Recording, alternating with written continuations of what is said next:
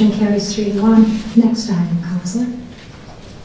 Well, Madam Chairman, support item 3 on the addendum is an executive session on Willet versus Payne County Superior Court case number C-2014-1595. Outside counsel, Darrell Audelet seeks direction on whether to proceed with the proposed settlement agreement, which involves payment to Martin Willet and Sally Darcy of $1,823,500 in full settlement of all claims.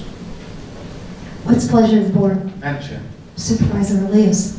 Move the recommendation of our outside counsel To approve the settlement. to approve the settlement of $1.8 million to Mr. Willet and Ms. Stanton. Second. Motion and a second. Roll call. I'd like to make a few comments. The one thing that I would like to talk about is the fact that, there never seems to be accountability for these issues when we have issues with roads, when we have issues with bridges. We're made aware of these situations, and it continues to cost us money. The other thing I'd like to say, and first of all, I would like to say I feel terrible about Mr. Willet and his issues that he has to deal with. That being said, I have a memo here from Mr. Huckleberry about potholes and how we aren't paying those. Ms. Supervisor Miller, it needs to be Yes, addressing, it's not relevant to this. Potholes are not relevant to this discussion. And then, I'd just like to say that at the end of the day, we all ride bicycles. We all need to be responsible. And unfortunately, we fall once in a while. And it happens to all of us.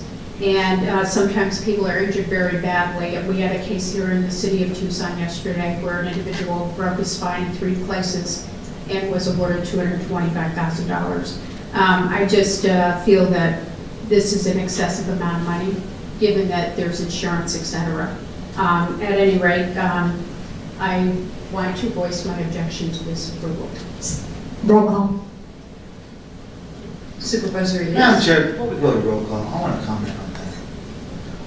Again, I remind the board members that we cannot discuss what was discussed in executive session. I just wanted to to comment on Supervisor Miller's comment here in public. And I understand that, and it's difficult sometimes to understand these things, but comparing apples to oranges is not the way to do it. I mean, you really don't know the situation surrounding the other case that Supervisor Miller brought up, and so I think it's a little disingenuous to do that, quite honestly. And it really is makes a mockery of what takes place here in consultation with our lawyers and with our outside counsel. Thank you. Thank you, Supervisor Elias. Roll call. Supervisor Elias. Aye. Supervisor Miller. No. Supervisor Valdez. Aye. Chair Bronson. Aye. Motion carries 3-1. Moving